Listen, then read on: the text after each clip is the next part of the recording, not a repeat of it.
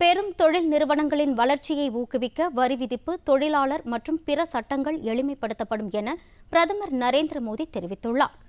புதுதில்லியில் நடைபெற்ற இந்திய வர்த்தக சபையான அசோசேம் அமைப்பின் 100ஆண்டு விழா தொடக்க நிகழ்ச்சியில் உரையாற்றிய அவர், $5 லட்சம் கோடி பொருளாதார இலக்கை அடைய ஏதுவாக அடுத்த 5 ஆண்டுகளில் நாட்டின் கட்டமைப்பு துறையில் 100 லட்சம் கோடி ரூபாயும், கிராமப்புறங்களில் 25 லட்சம் கோடி ரூபாயும் முதலீடு செய்யப்படும் என்றார். கார்ப்பரேட் வரி குறைக்கப்பட்டதால் தொழில்துறை பெரிதும் பயனடைந்துள்ளதாக அவர் கூறினார். புதிதாக தொழில் தொடங்குவதற்கு மாதக்கணக்கில் அனுமதி வாங்க வேண்டிய நிலை மாற்றி சில மணி நேரங்களில் தொழில் தொடங்க அனுமதி அளிக்கப்பட்டு வருவதாக அவர் தெரிவித்தார். குறிப்பாக விமான நிலையங்கள் மற்றும் துறைமுகங்களில் நேர மேலாண்மையை மேம்படுத்த உட்கட்டமைப்பு செம்மைப்படுத்தப்பட்டு உள்ளதாக அவர் கூறினார்.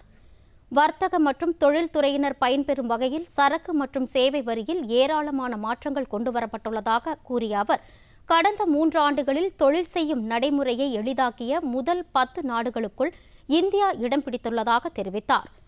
வரி செலுத்துவோருக்கும் அதிகாரிகளுக்கும் இடையேயான தொடர்புகளை தவிர்க்க முகத்தொடர்பு இல்லாத வரி நிர்வாகத்தை ஏற்படுத்த முயற்சித்து வருவதாகவும் பிரதமர் தெரிவித்தார்.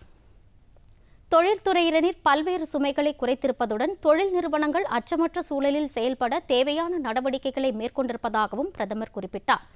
அரசு மேற்கொண்ட நடவடிக்கைகள் காரணமாக 13 வங்கிகள் தற்போது லாபத்தை நோக்கி சென்று கொண்டிருப்பதுடன் நாடு முழுவதும் கிளைகளை விரிவுபடுத்தி சர்வதேச அங்கீகாரம் பெறும் நிலையை நோக்கி சென்று கொண்டிருப்பதாகவும் நரேந்திர மோடி தெரிவித்தார்.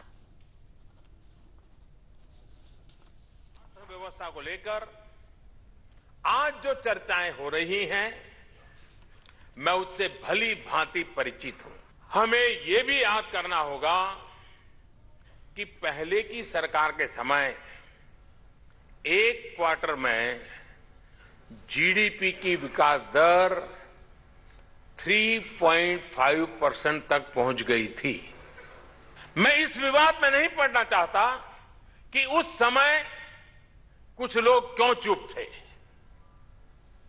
फ्रेंड्स, देश की अर्थव्यवस्था में ऐसे उतार चढ़ाव पहले भी आए हैं, लेकिन देश में वो सामर्थ्य है कि वो हर बार ऐसी परिस्थिति से बाहर निकला है और पहले से ज्यादा मजबूत होकर के निकला है।